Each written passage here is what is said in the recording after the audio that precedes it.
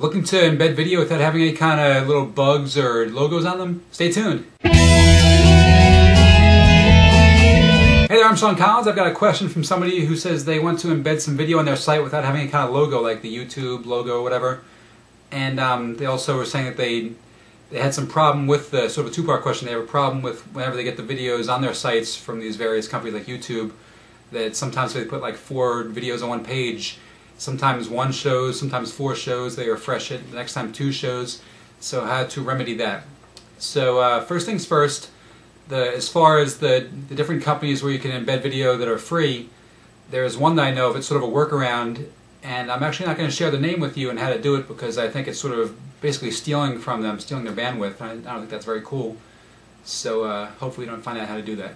But the 2 vendors I would suggest actually are Flix, FLIQZ.com, and they offer a white label solution, and also Magnify.net.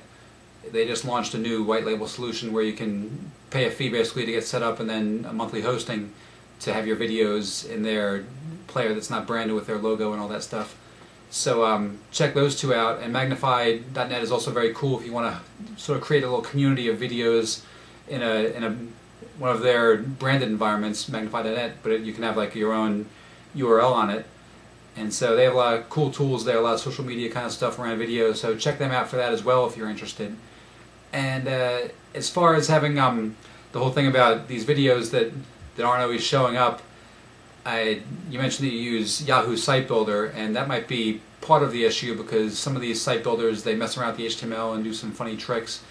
So I would suggest, if possible, just using maybe a blog, WordPress, or something else, or movable type, but or just plain old HTML.